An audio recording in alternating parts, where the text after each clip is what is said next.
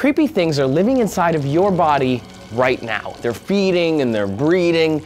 Just sit and think about that for a few seconds.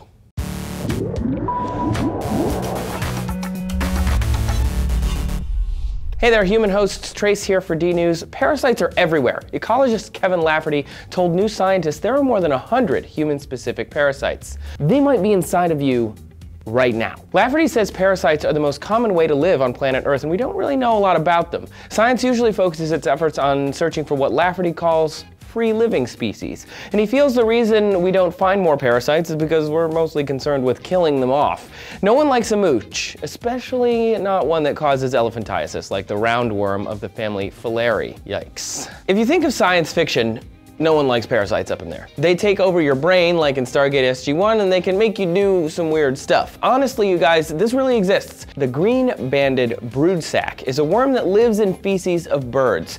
When a snail comes by to feed on the feces, the worm gets sucked up, migrates to the snail's eye stalks, and starts to grow until those stalks look just like a caterpillar, which then birds want to eat. The blockage of their eye stalks keeps the snail from finding shelter from predators, and eventually a bird will swoop down and eat that little stalk.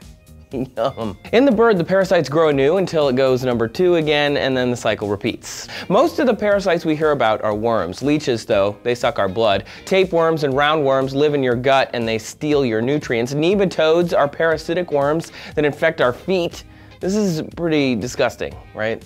But science should try to explore the niceties of a parasitic existence. Seriously, nature's trial and error style of existence can occasionally force organisms to work together for survival. Worms need us, and sometimes we need them too.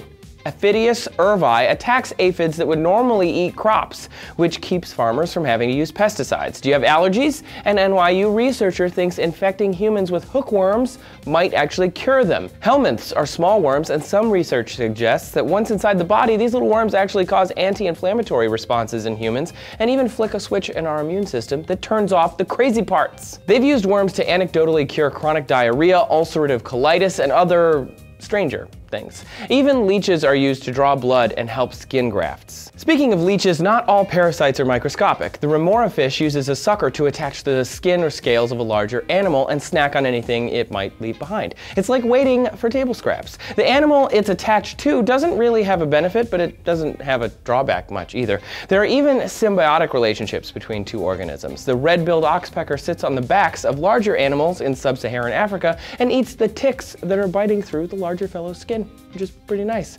Though they're not really eating the ticks for the tick, instead it's for the blood that the ticks have sucked. So if the animal is wounded, the red-billed oxpecker will peck at that wound, often leaving it open for more parasites to take hold. It's a circle of life. Would you trade infecting yourself with an otherwise harmless worm if it meant getting healthier? Tell us your thoughts in the comments below and subscribe for more D-News.